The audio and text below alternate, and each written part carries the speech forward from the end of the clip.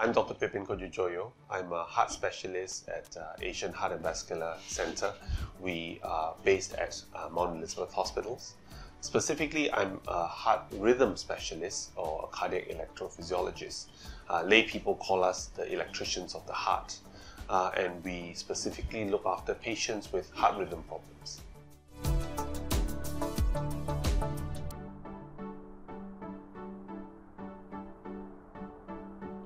So I think most people don't realize that actually life depends on our heart beating regularly, and that regular beating is actually driven by the presence of electricity.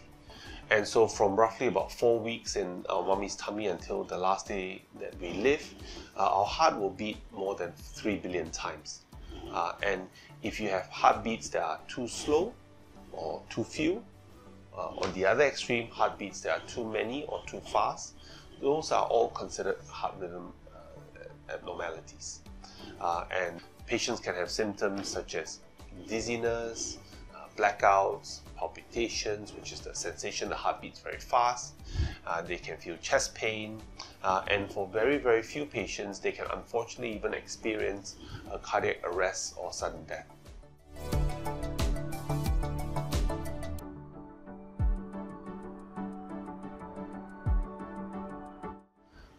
I think compared to how we were practicing 10, 15 years ago, things are very different now. So I think that I can talk about 3 key advancements. The first is the wide availability of smartwatches that have ECG recording capabilities. This actually allows a lot of our patients to find out more about their heart rhythm and their heart rates, and it does help us to make the diagnosis more easily. The second advancements are in the field of doing treatments for fast heartbeats. So nowadays, if you have a fast heart rhythm or an irregular heart rhythm, almost all of them can be treated using a procedure called catheter ablation. This is whereby we use very specialized energies and we correct the way that the heart is beating. So we correct the electrical flow, and so that we can make irregular or abnormal heartbeats go back to normal. And we can do this with a very, very high degree of success, so much so that they are at least 3 to 4 times better than patients taking lifelong medication. On the other extreme, we all know about pacemakers, but with recent advances in pacemaker technology, we now have pacemakers that are so small, they are 1/6 the weight of a AAA battery, and this can be implanted very easily for our patients without the need for a scar or any kind of complex surgery.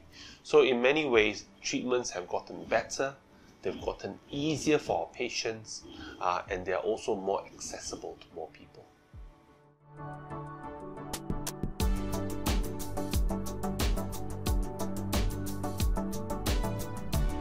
So I think for the general public, a lot of them, their understanding of heart diseases is quite narrow, and just by having no blockages doesn't mean that your heart is healthy. And so there are heart rhythm conditions, there are conditions that affect the strength of the heart muscles, and there are also diseases that affect the valves in our heart. So all those things are important for the normal, healthy functioning of the heart, and it is essential that people are more aware that there can be other forms of heart disease except blocked arteries. I think that the most important thing for patients to know is that if they have symptoms, they don't feel well, they must see their doctor to get evaluation. Many things can be treated very successfully, and the success of treatment is even better if you treat it at an early stage of most heart rhythm diseases. The other thing that they should be aware is that for patients at risk, those who are older in age, or perhaps those who take on very, very rigorous sports activities, those who have risks such as diabetes or high blood pressure, a regular checkup is good, because that way we can help screen for not only heart rhythm but any kind of heart diseases.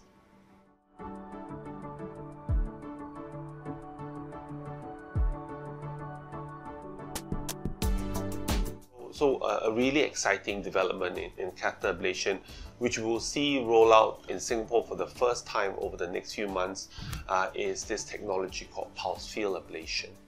And so this is going to come to Asia for the first time, and we will be launching it in Singapore over the next few months. Now, traditionally, when we have abnormal short circuits within the heart, we want to correct the way electricity flows through the heart, and we would normally either sort of burn the heart muscle, this is what we call radiofrequency ablation, or we would freeze the heart muscle, this is called cryoablation. So it involves extremes of temperature, and we change the property of the muscle so that the abnormal electrical current stops and the normal electrical rhythm can start. Now, pulse field ablation is different to these two traditional technologies. What we now do is that without heating or freezing the tissue, we can change the electrical property of the tissue. Now, why is this important?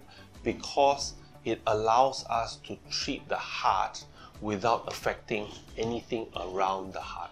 So things like blood vessels, nerves, even our food pipe, the esophagus, all these things can be changed if we either heat or freeze the heart. And so by not changing any temperatures but yet still able to correct the abnormal heart rhythms, it allows us to make the ablation process even safer than what it is now, and possibly even more effective.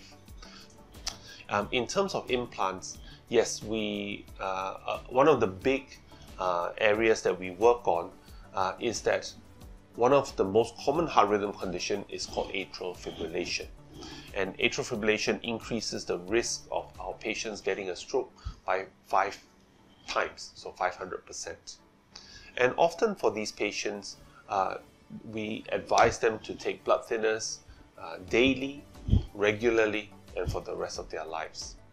Now, some patients are unable to tolerate these blood thinners, or they may have high bleeding risk for whatever reason. Perhaps they are prone to falling, or they have already had bleeding events in the past. And so now we have implants that essentially act as a barrier to stop clots from leaving the heart, going into the circulation and potentially entering their brain. And by using these implant technologies, we are able to achieve stroke prevention for our patients as good as taking blood thinners. Now, the name of these implants are typically called left atrial appendage occluders. There are several brands for them, but the most important thing is that they act the same way. Essentially, they are able to reduce the risk of stroke without having to take long-term blood thinners for the appropriate patients. I mentioned earlier that there are these leadless pacemakers. So if you think about a AAA battery and you cut the AAA battery into 6 pieces, one of that small piece can act as a pacemaker. And they can be inserted from your leg all the way into the heart, left in the heart, and it will keep the heart beating for 8 to 10 years. This is something that can be done very, very easily. And for many of our patients, they can go back to exercising the following day. So this is something that is quite remarkable, and we expect more and more patients to benefit from such technologies in the future.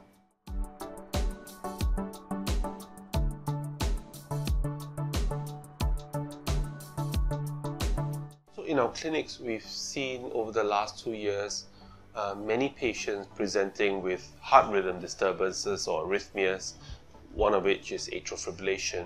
And many of these patients are coming with their arrhythmias for the first time a few weeks after developing a COVID-19 infection. We have also seen in the US whereby there are more patients diagnosed with heart rhythm conditions if that state has a higher rate of COVID-19 infection.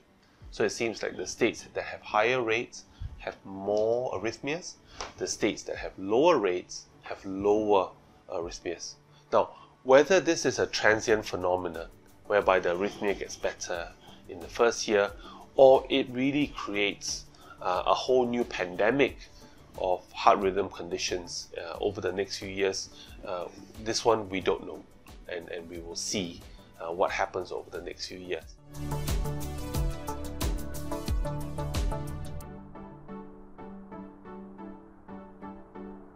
So patients at Mount Elizabeth have access to the latest ablation technology that are available not just in Asia but actually across the world.